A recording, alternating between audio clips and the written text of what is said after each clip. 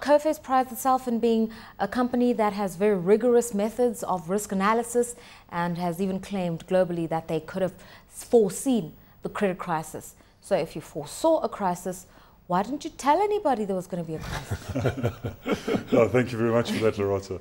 I think, just to position that correctly is if there's a message being portrayed, there's a communicator and a listener. And even through the crisis, it was a very difficult message to portray as to how long the crisis was going to go on for and how bad it was going to get. Businesses and banks did not want to hear the message that the crisis is here. It is not going to end until we as trade consumers do something actively about it. And that's trade differently. And that is the message that we started taking to the market in early 2008. Right.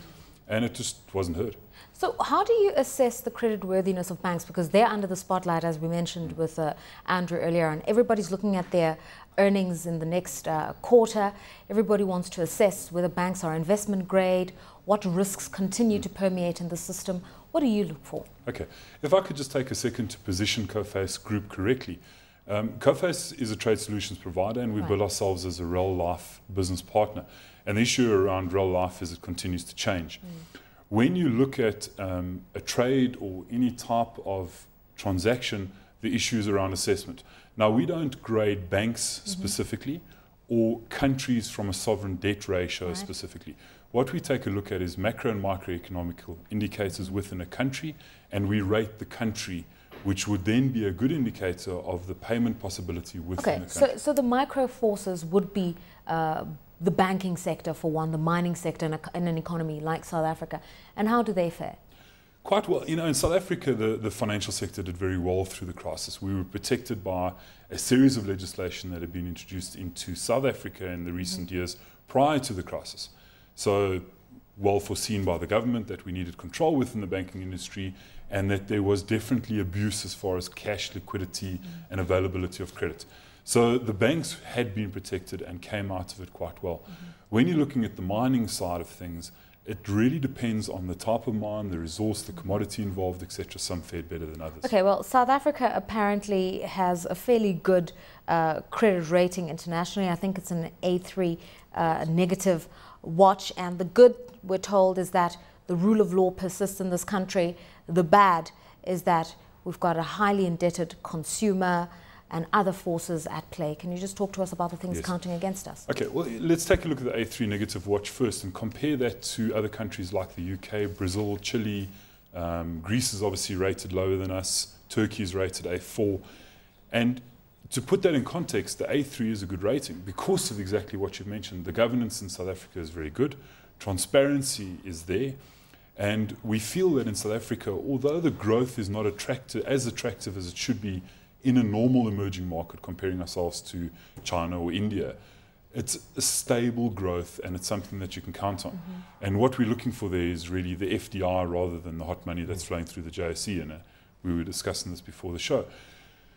So when you look at the good and the bad, you have to take a look at a mix of both. And it's the uncertainties in our market that concern us, and therefore the negative watch.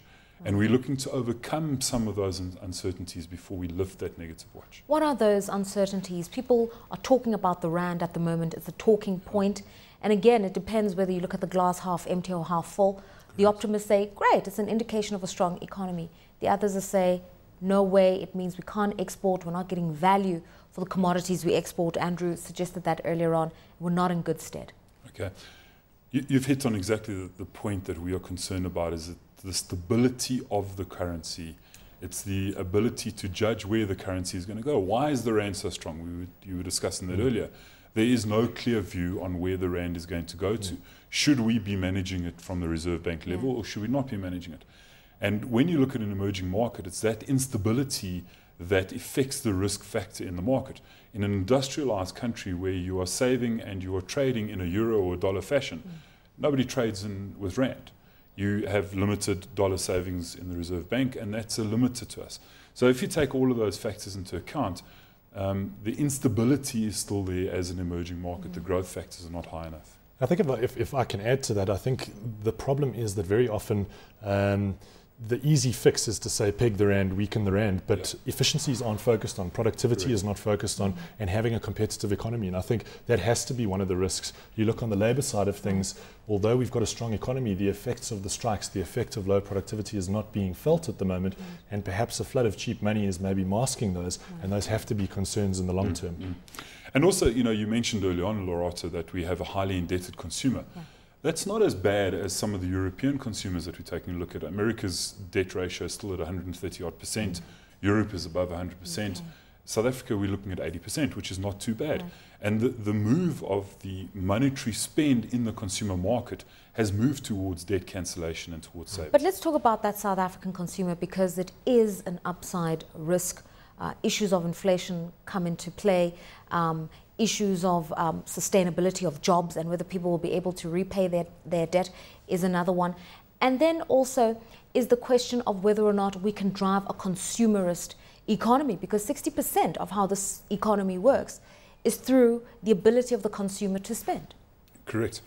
If you take a look at the recent figures that were released yesterday from the NCR, the credit regulator, there has been a 33% increase in credit facilities granted over the last 12-month period. Q1 to Q2 2010, there was a 10% increase. We're sitting at 1.2 trillion rand in credit facilities in the consumer market. 750 million of that is in mortgage bonds. So there is an increased capacity being created right now in the market for the consumer to spend. The consumer is able to spend slightly more than they were in 2008, 2009. The question that we think we're faced with is, have they already spent a lot of that in the 6 weeks of the World Cup? Are we going to have a very slow Christmas from a retail point of view? We had our Christmas in July. So what is going to happen when it comes to December? Has the consumer spend already been put out there? But there's a definite trend of the consumer going out looking for that credit again. Your views? Yeah, I suppose you'll also start to see the interest rate cuts, which we've seen over the last year or so. You've seen 600, 650 basis points being shaved off.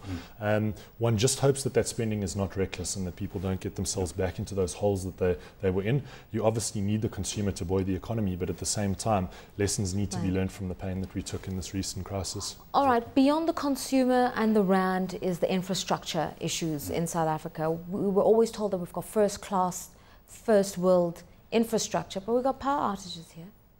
Yeah.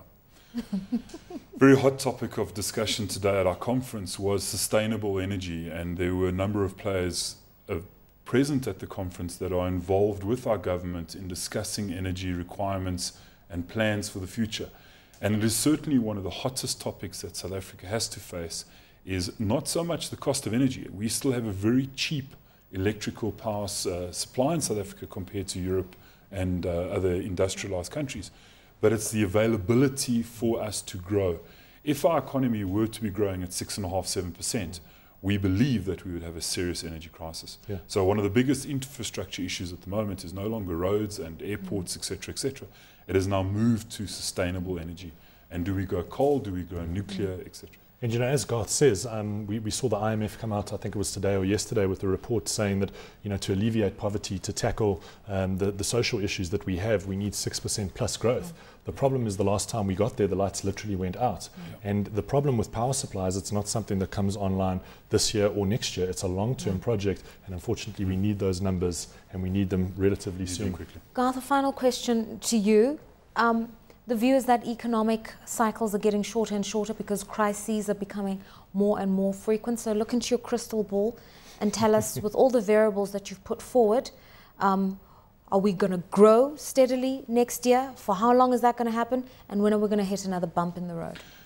Again, a very topical question. The view of Coface Group at the moment is that we are not expecting a double dip. It has been discussed earlier in the show. We agree with that very strongly. We think that 2011 will be a growth year, although in most emerging markets we will not be comparable. We will look at the 3% mark. Europe will grow by about 1.9%, America by the 1.6, 1.7. Yeah. So the double dip will be avoided probably 2011, 2012. 2013 we are starting to feel that might start to show a little bit of corrugation, but we are not expecting a big dip. So we're expecting more sort of a longer U with a little bit of corrugation in between. Probably in the next 3 to 4 years. I'm not a builder with corrugation. So when we get that dip, what's going to cause that dip? Again, it's going to be liquidity issues. will again be driven by the financial sector.